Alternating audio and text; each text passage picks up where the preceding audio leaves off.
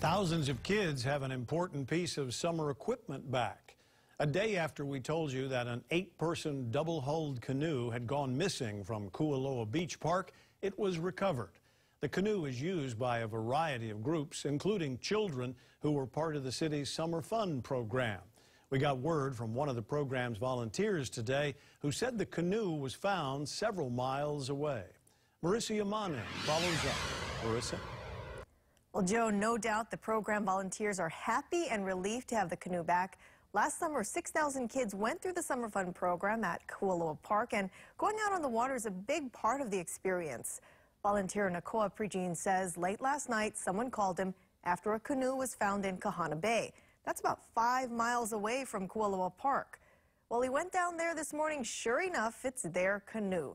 And he thinks whoever took it ended up cutting it loose in the water, but the trade winds blew it back onto shore. It's a little beat up, but it's nothing that can't be fixed.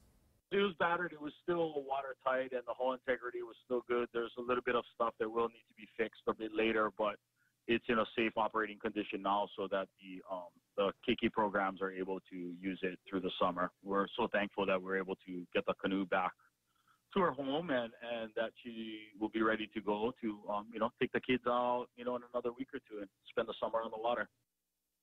Honolulu police have opened a theft investigation, but so far no one's been arrested. And if you have any information on who took the canoe or how it disappeared from Kualoa Park, call police. Marissa Yamane, KHON 2 News.